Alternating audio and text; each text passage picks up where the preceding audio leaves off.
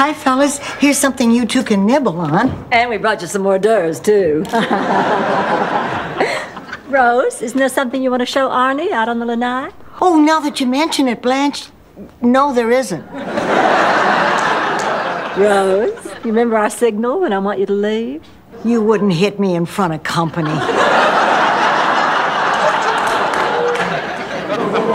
Come on, Arnie. I want to show you the answer to a riddle. What's Irish and stays out all night? I don't know. What, Rose? Patio furniture.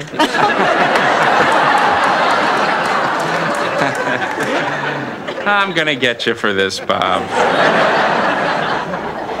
Well, Bob, finally have you all to myself.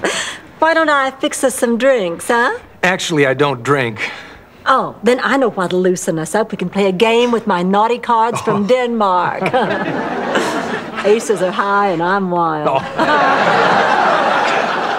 Well, I really don't gamble either, Blanche. Oh, believe me, it's no gamble. But you know what I do like? I like music.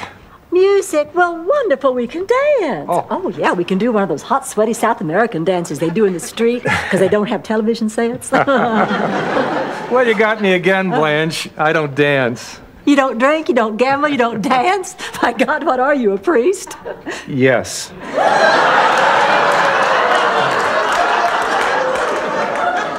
So, where are you guys from? I think I detected an accent.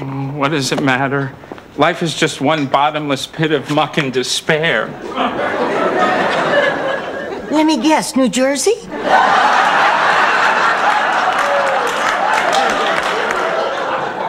Rose, I can't pretend, even on New Year's Eve. The truth is, I recently lost my beloved wife. She's gone. And it's on nights like this when it really hits me. Oh, Arnie, I'm so sorry.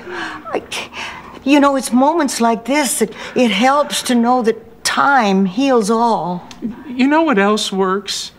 A good back rub. So I left the priesthood 4 months ago. It was a very difficult decision for me, but after a lot of soul searching, everybody agreed that I could do more good on the outside. Yeah. So...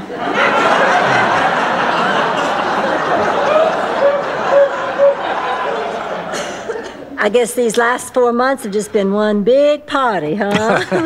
Well, I haven't been to any discotheques yet, if that's what you mean. Actually, my brother Arnie dragged me out tonight.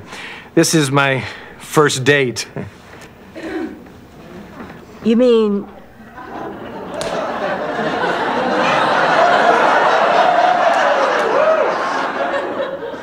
your first date ever?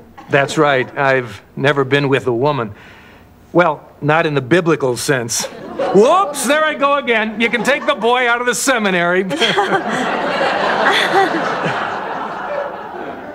Let me get this straight. You've never ever? Not once. Have you even thought about it? Only all the time. To be honest, I've never even seen a naked lady. So what we're saying here is...